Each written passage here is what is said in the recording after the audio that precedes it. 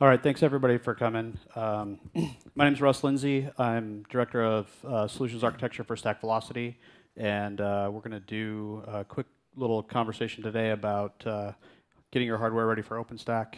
And Sean? Yeah, Sean O'Connor, Solutions Architect for Morantis. So a couple quick things. What we want to do is we want to go over the hardware planning, hardware management, and tools associated with getting ready for OpenStack, as well as monitoring once you're deployed. So kind of a high-level approach to the discussion. We're going to cover things not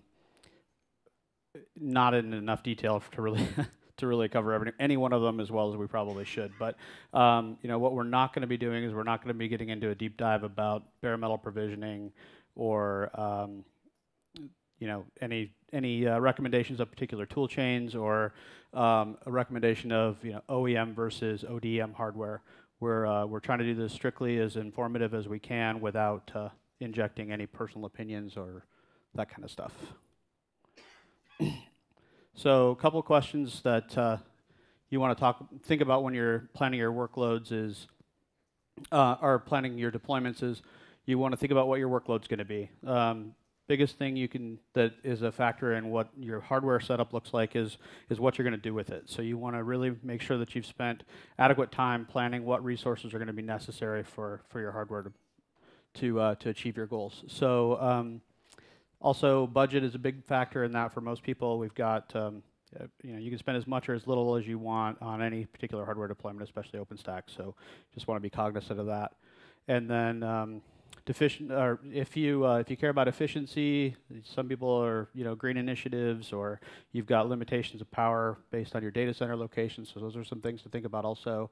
We'll also cover open source tools, and then some of the pros and cons between open source and, cloud optimized or OEM style hardware versus OEM hardware. Excuse me. Get through that a little bit.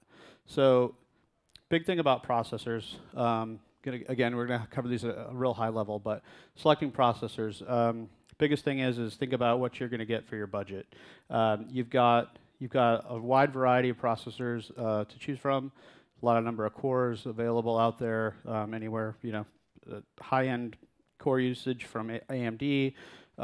Is an option depending on if you don't care about power consumption. It's a good way to go, but most people these days in the OpenStack world are settling into Intel processors today, and the big thing is to think about your clock speed versus your core count.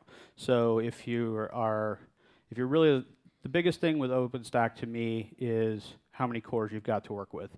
So typical recommendation from my standpoint is to choose maybe the lowest clock speed of a particular processor core range. So whatever, pick a 8-core processor and choose the lowest clock speed associated with that. Memory, we're going to just quickly touch on the fact that you want to look at optimizing your memory. Memory is a key factor in the performance of OpenStack. Maybe even more so than a lot of other applications. So you want to take a look at your at your memory count for what your VMs are going to need. So if you calculate out your cores and your memory for each instance, figure out what your total amount of usage is for your machines. You want to make sure that you're running that at about 60% of your total memory capacity. You want to have that extra capacity to help your system operate efficiently, because the last thing you want to do is starve your operating system. If you end up needing to use more memory for your operating systems and underlying infrastructure than you have for your core or for your instances, essentially what you're going to end up doing is starving one or the other and having to start caching things to disk, and it's going to hurt your performance a lot. The other thing is go ahead.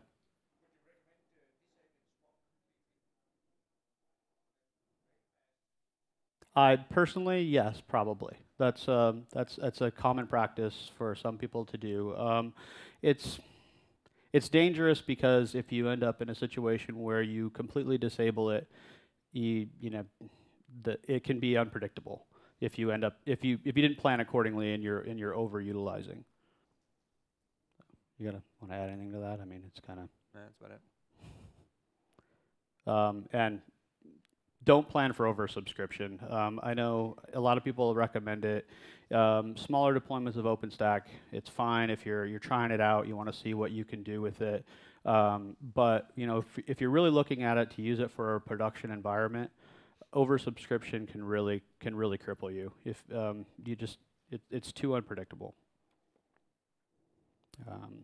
Network card selection, I'm not going to really spend much time on this, but just make sure that when you're looking at network cards that that their drivers are compatible with OpenStack.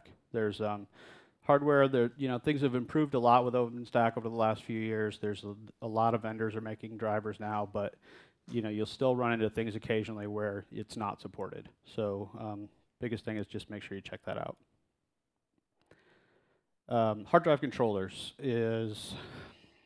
it's kind of Pandora's box of questions, right? Do you use RAID? Do you use HPA? Do you how do you manage your how do you manage your SSD caching? There's a ton of things that can be covered here, but essentially, really, what I guess from my perspective, the key takeaway from this is the only time I would ever use RAID in OpenStack. I'm going to make that blanket statement. Is when you are mirroring your boot drives. Other than that, I would use HBAs across the board for all my storage, whether it's in the same server or it's attached through JBOD. But direct attach 1-to-1 ratio is by far the best performance ratio. We'll take a look at hard drives for a second. Basically, the key takeaway for hard drives is you're looking for, in most cases with OpenStack, you're looking for volume of storage. So as a mass, for the mass storage portion of your deployments, I would stay with SATA. Stick with SATA. SAS has got a little bit better performance, but it's really not as important to you as the storage capacity that you get, kind of the bang for your buck out of your SATA drives. For performance increasing, you're better off to use more SSDs for caching purposes. You can do your journaling on SSDs and then use that to write out to your storage media. Just as a kind of a rule of thumb, generally speaking, the recommendations we make is somewhere between 1 SSD for journaling to every 4 to 7 drives of spinning disk. You'll end up with a little bit better performance if you stay on the lower end of that, but the sweet spot on price is generally around 6-to-1. The last thing I've got on there is consumer grade versus enterprise grade. There's a lot of discussion around this going on in the community, on and off. Everybody thinks that you can go down to Best Buy and buy a bunch of drives and stick them in your machine and they'll work fine, and you can save a bunch of money that way. Well, it's true. You can, but there's a big but associated with that, and that's reliability. So if you've got a couple of machines in your back room that you're trying stuff out on, it's something that you can try and get away with probably. If you're deploying stuff at scale in a data center, even at the rack level, the last thing you want to do is do that and have to be out there replacing drives on a constant basis.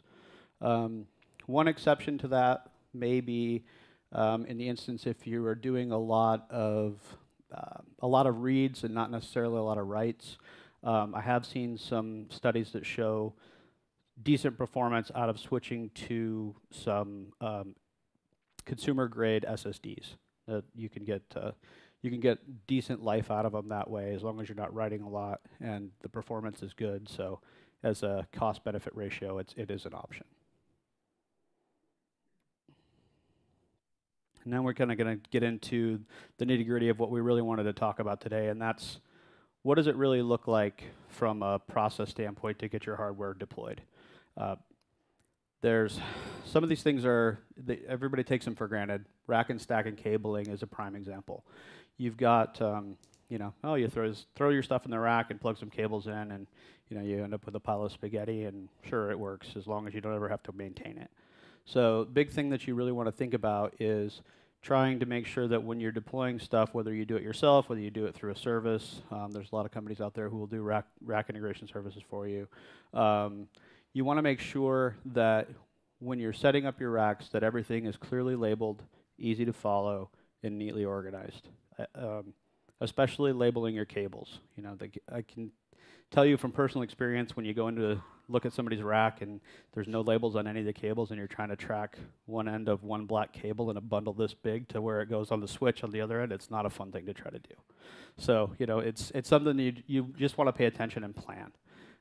It's not a hard thing to sit down and write it out, make a spreadsheet, plan where stuff's going, and put a label on each end of the cable, even if it's just one on this end and one on that end and two on this end and two on that end. It makes your life a lot easier when it comes down to trying to maintain it. I'm not really going to talk a lot about airflow, but this really comes into play, I think, more so if you're looking at trying to adopt a white box type technology versus an OEM technology. OEMs have had a lot of time to plan, test, build machines to suit a wide variety of use cases, and they've spent a lot of time optimizing and making sure that everything works properly. When you go the other end of the spectrum, you kind of get all ends of the spectrum, right? You've got people who've spent a lot of time planning and have done a really good job about managing things like airflow. You've got people who haven't touched it at all, and you open the box and you see the bare motherboard and there's no air ducts, there's no nothing. So essentially, what I'm saying is just take a look at that.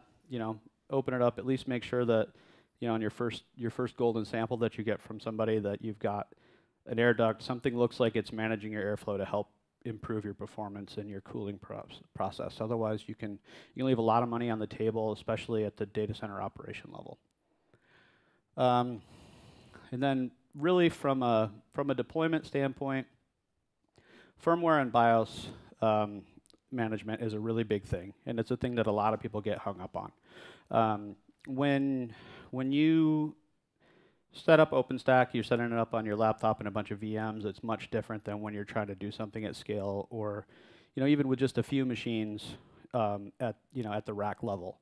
You've got to make sure that everything is configured the same every time. You've got to make sure that you've managed all of your drivers correctly, all of your firmware correctly, all of your BIOS settings correctly. Everything always has to match. If not, you can end up with a lot of unpredictable performance out of your machines and potentially chasing failures around in a circle trying to figure out what's different on this box versus that box. So there are some, well, now there really aren't. There's not a lot of good stuff out there for this process. There's some tools that are available to do provisioning and that sort of thing, but really what it comes down to is when you're originally laying out your layouts, your designs, you want to make sure that you stabilize on versions. So if you pick version XYZ of your RAID controller's firmware, you need to make sure that every one of them has the same firmware on it, and it's not always cut and dry. You could order RAID controllers or NIC cards from a vendor, and you could get a shipment of 2,500 of them in, and it's all in the same huge crate, and 10 of them are different than these, and 20 of them are different than that. And so what you end up with is really a kind of a conundrum of trying to figure out how to make sure all that's managed. In my experience, best way to do that is as you're going through your process of provisioning and burn-in, just flash them. You can do one of two things. You can do a quick check to make sure that the version is right, or you can just do a blanket write. It doesn't really matter as long as you make sure that you are verifying that those are the same on every machine. And even if it's just a spreadsheet, keep track of it. Make sure that it's always the same. And if you're buying machines from a particular vendor or through a particular systems integrator, make sure that they have that list and that they're following it. Every time you need to be checking when stuff shows up at your location, you're verifying, at least spot checking that whoever integrated your machines for you adjusted those firmware versions and things so that they're right. BIOS is another big one for that. There's a lot of people out there are still going through and manually changing BIOS on machines to try to make sure that everything matches up. It's not the right way to go. You'll end up, human error is the cause of a lot of people's woes. So, the best thing you can really do is just get your golden sample, get it set up, dump a bin file off, and flash that to every machine as it comes through when you're doing your process of testing and burn-in. If it'll just save you a bunch of headache. You'll know every one of them is always the same. And then that kind of brings me to the topic of burn-in, which is also an interesting subject that a lot of people struggle with, and they're not quite sure what the right answer is. And the reason is because there's as many options out there as there are people in the room. There's people do this stuff all different ways, all different methodologies. My personal choice, if you're going to do it yourself, is to utilize open source tools. Much like we're doing with the rest of our community, support those guys. Google released a great tool called Google Stress. It's now called Stress App Test. Does a really good job of stressing your system, and it dumps out a decent amount of log files, tells you what went wrong. At least gives you an insight into what's happening during that burn-in process while it's stressing all your equipment. And then from a hard drive perspective, there's a number of things out there. FIO is my personal favorite, probably. It allows you to establish workloads of read-write to the machines. Again, it's an open source tool you can use to configure each drive to write and read a particular amount for a prescribed period of time. There's other ones out there, Thrash and some others, but do a little bit of research, dig around, see which one you like best. But there are a few things out there that are key. Biggest thing is the overall arcing test, which the Google Stress or Stress App Test covers most of, and then key component testing. So you want to also do things with your network test to make sure that you've got good connectivity across between your machines. So let's see, LinPack. I don't know. You think of some others? No stress test. Anyway, there's a lot of stuff out there, and if you guys have questions, feel free to reach out to me later, and I can get you a list. And then the last thing, probably most important thing to think about, is managing your systems from remote location. It's one thing if you've got your machine sitting there in front of you and you can walk up to your console and you got a keyboard and a mouse hooked up and you're able to sit down and work on some things. That's generally not the case for most of us who are working things from a professional level. We've got a 1 rack or 10 racks or 100 racks or 1,000 racks in a data center somewhere. And those things they're usually a long way from wherever you're sitting, right? So you've got to make sure ahead of time that you've got ways to deal with those machines from that remote location, whether that is setting up a DHCP server with Pixie so that you can load images, bootstrap things from a remote location, whether it's static IPs and you're going to manage it all manually. There's a lot of ways to go about it, but the biggest thing is make sure that you have addressed accessing those machines from a distance. You need to be able to get to the networks first where they're located, and then you need to be able to communicate with them, and that's where you can use tools like IPMI. IPMI tool is a primary tool used in most of the large data centers in the world today.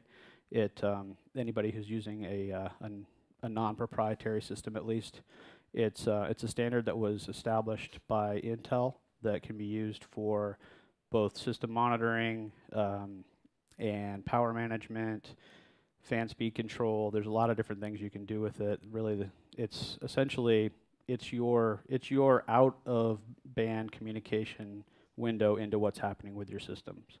So if you haven't started using IPMI, it's probably a good time to start if you're going to think about moving away from anything that's proprietary. It's a universally accepted protocol that's used on everything from Dell to HP to white box hardware. You can use the same interface for everything, and it really helps you solidify a platform across your entire organization that can be used no matter what brand of hardware you choose to deploy. The last thing on this list is really kind of it's becoming more important, and it's as things like open compute hardware become available, there's a trend towards optimizing hardware to remove cost of operations, and in doing that, some things are removed, like video cards or and base level video off the motherboard, stuff like that. So what you want to make sure is that you understand how to communicate with those machines at the local server level. If you walk up to a machine that doesn't have any video capabilities at all, it's pretty hard to work on it when you're standing in front of it. So think about setting up your toolkit for either serial over LAN, where you can do remote management of the machines from another machine, a laptop, what have you, or serial cable connections, just so that you've got a process in place to work on that if that's the kind of hardware you choose to adopt. And at that point, I'm going to hand it over to you. All right. Thanks, everybody. So again, I'm Sean O'Connor. I'm going to take a look at two tools. Like Russ was saying, there's really not a magic bullet out there for managing those four things: firmware, BIOS, RAID. There's really not software-defined cabling, so we don't have to worry about that. But so I'm looking at Crowbar, and we're going to look at the Ironic Python agent. So a little bit about Crowbar. It started version 1 by Dell as an OpenStack installer. It was open sourced in 2011, and it's actually still maintained by SUSE. Version 2 was completely re-architected, broader focus. So the idea was you could deploy heterogeneous operating systems, and you can install into any hardware, with the idea that you would be able to update firmware, configure RAID, provision, and do all of those kind of tasks. Dell stopped active deployment in April of 2014, but it's still community maintained. If you guys are familiar with Rob Hirschfeld and his blog, he's been for a long time Mr. Crowbar at Dell, and now he's kind of Mr. Crowbar on his own. And I would absolutely, if you want to dig deeper, suggest his log. I kind of look at it as an outside-in solution, so it's not really focused on OpenStack. It wants to be able to deploy OpenStack, Hadoop, lots of scale applications. And it wants to work with a variety of hardware. If you look at what it's doing today, it's somewhat of a limited matrix of hardware. It's still very Dell-centric. It takes advantage of a lot of the Dell tools, WS manuscripts, et cetera. So here's a kind of a logical architecture diagram. It's a lot of the original tools were built in Chef. You've got this concept of jigs where you can take other tools and shim them in, so you can actually integrate with Puppet. And it also has the script jig, which SSH is in to do a lot of the hardware management and operating system deployment.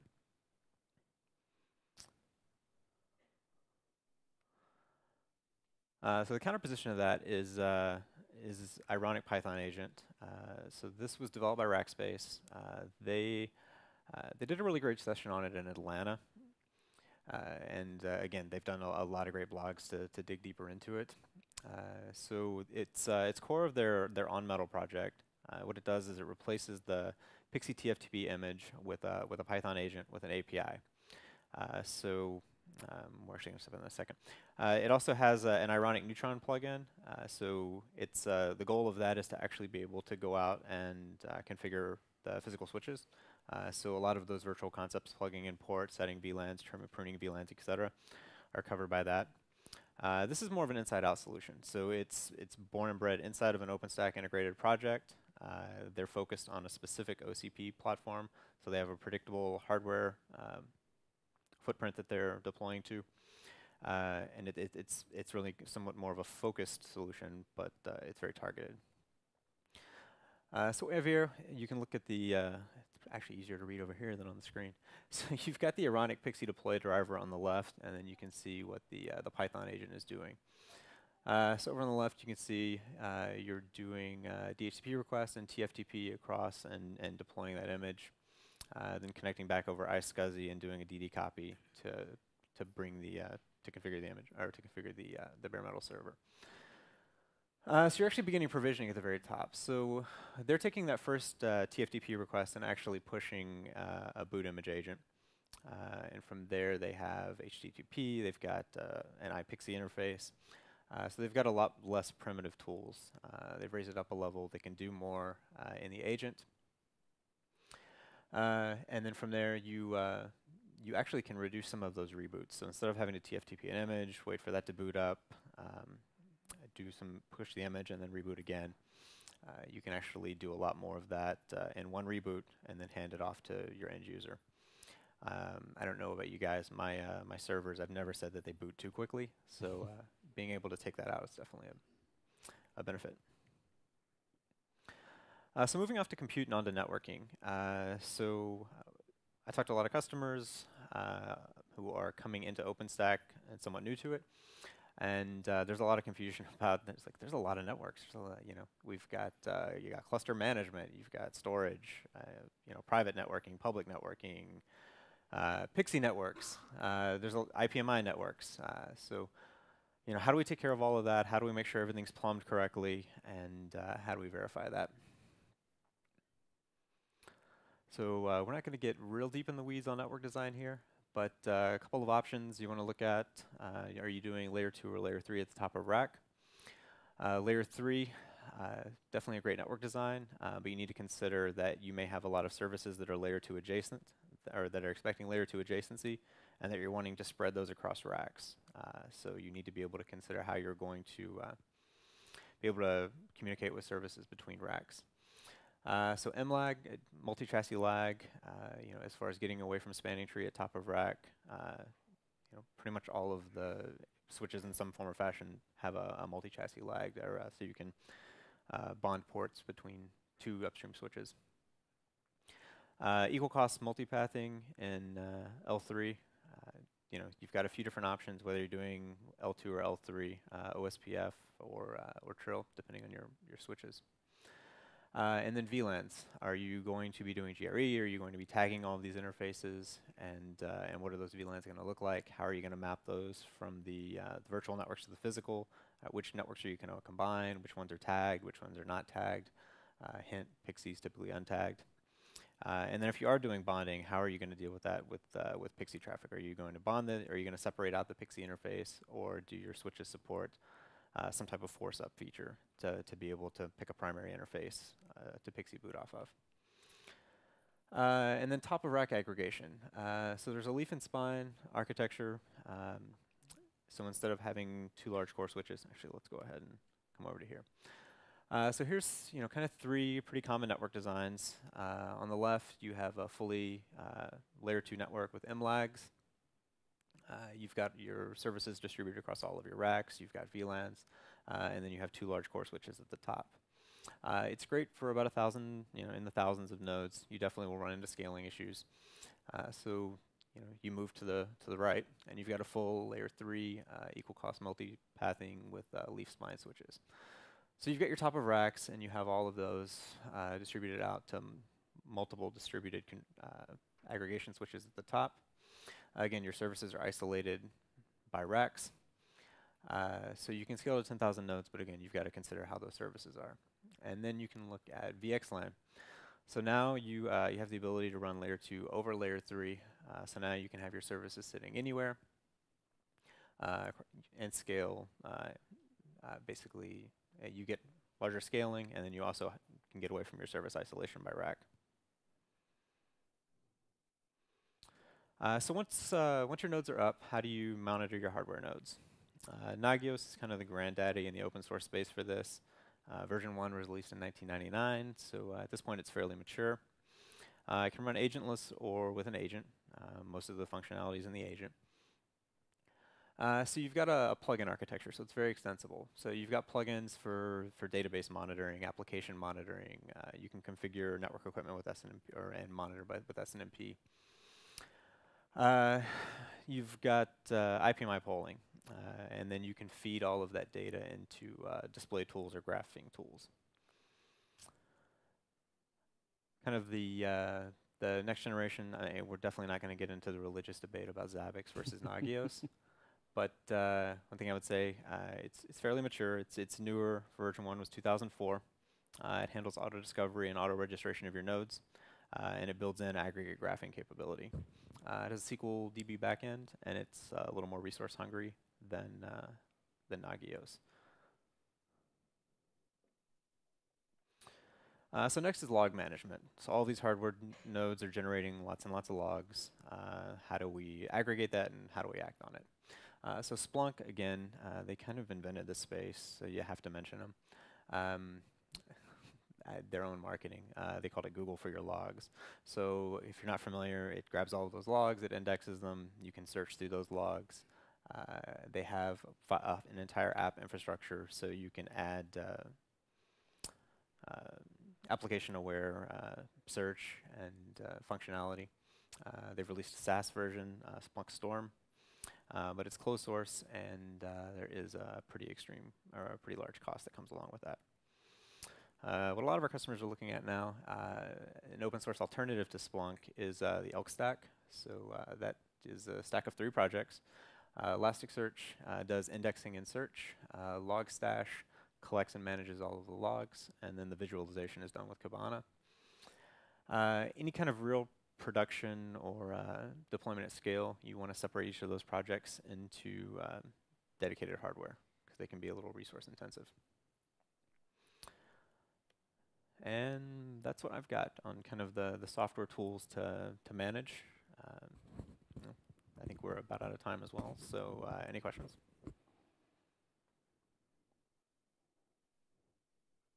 All right. So we looked at Foreman. I see most all of the tools, Foreman included, have RAID and a lot of those functions on the roadmap. I didn't see where they have where they have the tools actually developed at this point, and that's why I left them off. But yeah, I mean, our fuel product, a lot of them are looking at different things in terms of RAID, network verification, network configuration. It just tends to be something that is looking forward more than it's actually delivering it, at least on a limited set of hardware today. Yes?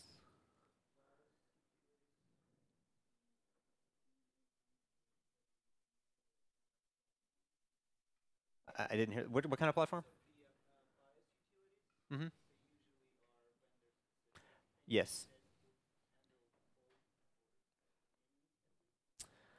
So I've seen the same thing where if you're managing Dell systems, you're going to use the Dell BIOS tools. HP, you're going to use the HP tools. Um, and then the BIOS manufacturers as well between the different versions. Yeah.